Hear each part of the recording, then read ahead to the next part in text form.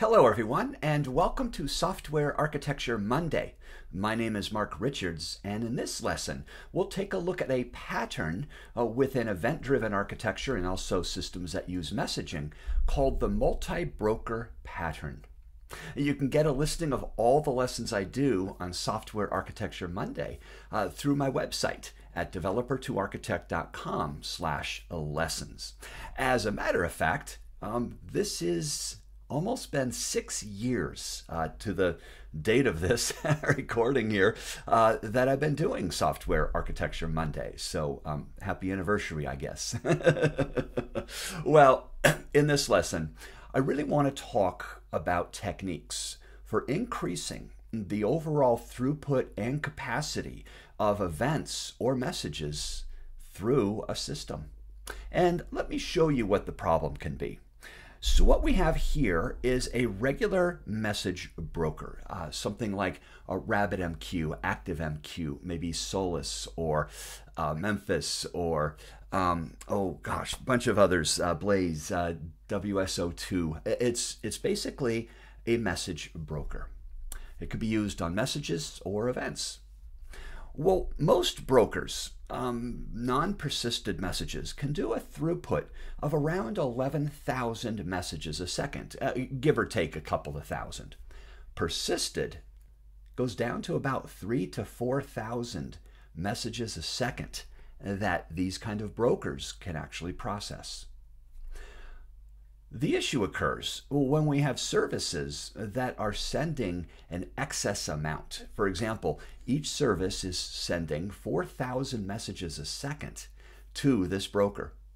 Well, collectively, that's 12,000 messages a second getting to that broker, which gives us a deficit of 1,000 messages a second. And of course, the broker won't be able to keep up and will eventually crash, causing all of our services to correspondingly crash as well. So how do we address this issue? There's a couple of ways.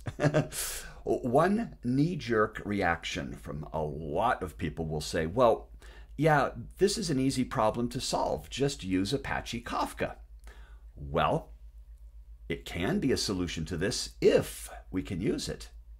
So I'm going to describe this particular solution quickly, but then show you how we can simulate the same kind of superpowers that Kafka has with regular messaging.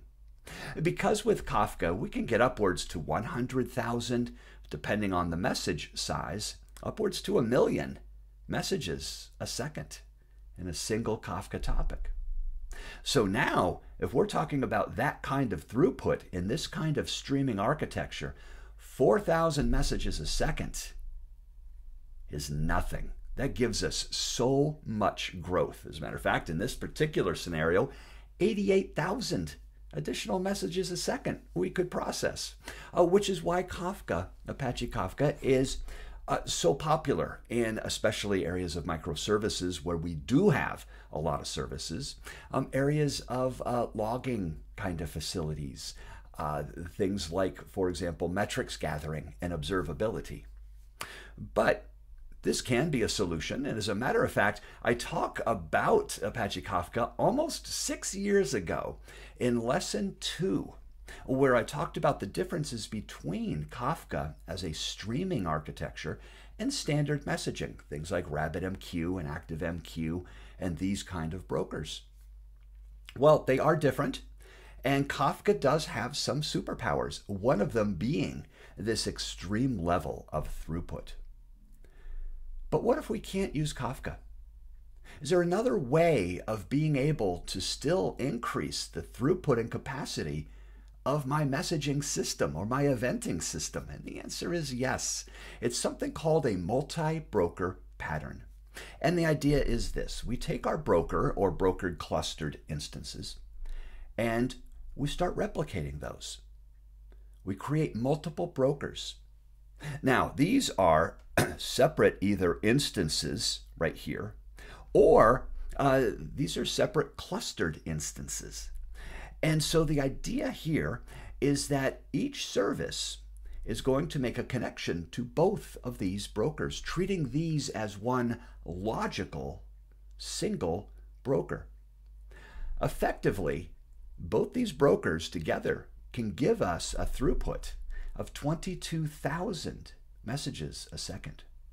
So we keep the same named queue within each of these brokers. So each of these broker instances will have the same exact named queue.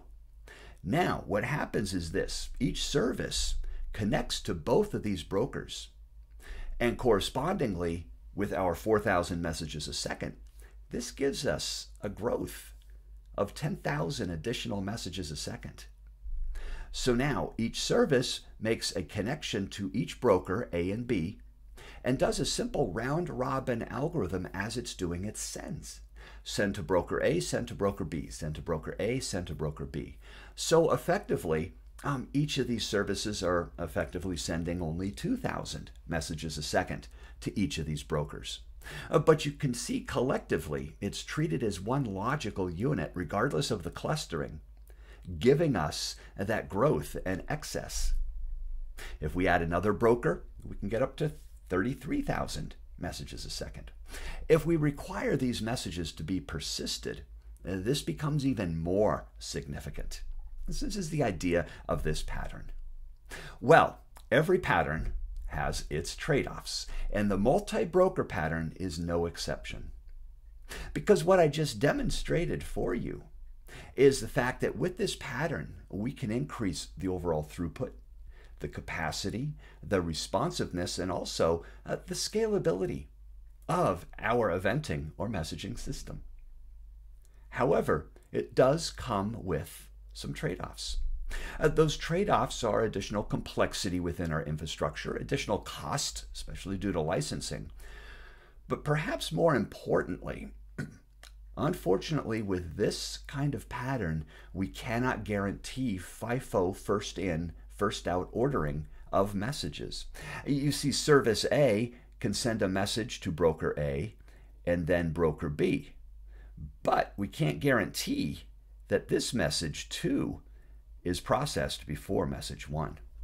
So this is one of the areas where another lesson I did with the thread delegate pattern, it gives us maybe a broker affinity for certain kinds of contexts, which can kind of give us that messaging order. So I would encourage you to look at that particular lesson. You can search on my website under lessons for the thread delegate pattern and combine that with this to be able to get that message order. All right, so this has been lesson 178, the multi-broker pattern, a way to be able to increase the throughput and capacity of our messaging or event-driven systems. So stay tuned in 2 more Mondays for the next lesson in Software Architecture Monday, and thanks for listening.